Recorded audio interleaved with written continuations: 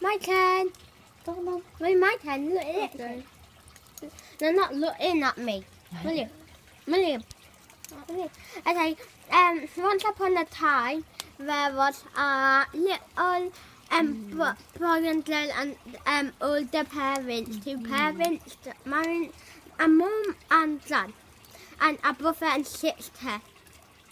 But then soon they had to go on a date. So they went on a date and they told her them not to touch things in the house. So, but they were really hungry and nothing to eat when they went out. So they ate all the food in the cupboard and then touched something. And then touched something. And then they set the house on fire. Then my mummy and dad actually they did. And when my mummy and dad came in, they said, "You devil!" So then we had to be homeless. And then one day, because of that one house was a bit wooden and it looked tricky, their parents had moved nearby, and they said, "This looks like a tricky house," so they went in it.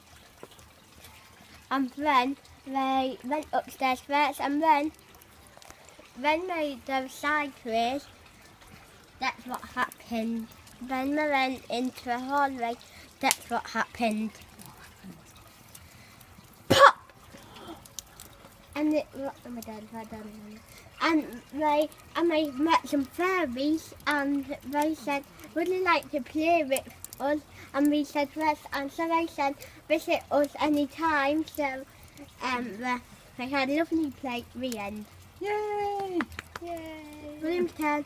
I want to go in now.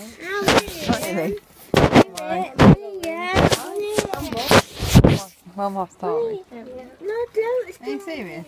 Don't Okay, story. Don't story. William's told us a ghost story. Don't story. Sorry. Right. Why are you going in? Why are you going in? Stupid. You scared? No, I'm not. You scared of flies? I'm not scared of flies. What's better then? Nothing, I just want to go in. I think maybe we should shut the gate. We'll probably go in. Why?